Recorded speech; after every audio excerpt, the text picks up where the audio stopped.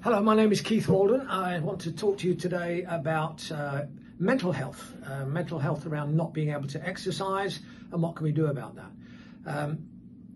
As well as going through this pandemic, which obviously on its own brings some mental issues, there are lots of other reasons why we can't exercise. We can't go out, obviously. The gyms are closed. And for some people, maybe they're at home with children or for other reasons can't go out. So I've devised a series of exercises for you, the 10 exercises at 3 different levels that you can do in your home with no space. You only need a chair at most, but you can do these exercises. Now, exercise can help bring about a lack of depression. So exercise produces serotonin, endorphins, and other feel-good chemicals, which then offset depression. So the following exercises, there are 10 of them, 3 different levels. You can pick and choose whichever level you prefer.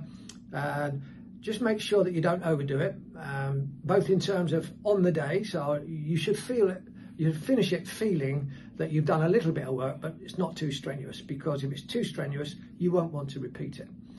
When you've done, let's say 5 of these in a week, and don't do any more than about 5 times a week, and you're probably up to about 6, 7, 8, 9, 10 exercise levels. If you wish, you can then go to the next level of the same exercise, but that's up to you. A little bit frequently is going to be much better than if you don't do any exercise whatsoever.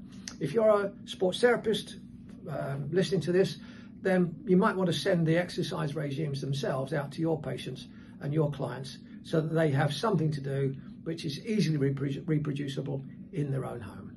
I hope you enjoy it. Thank you.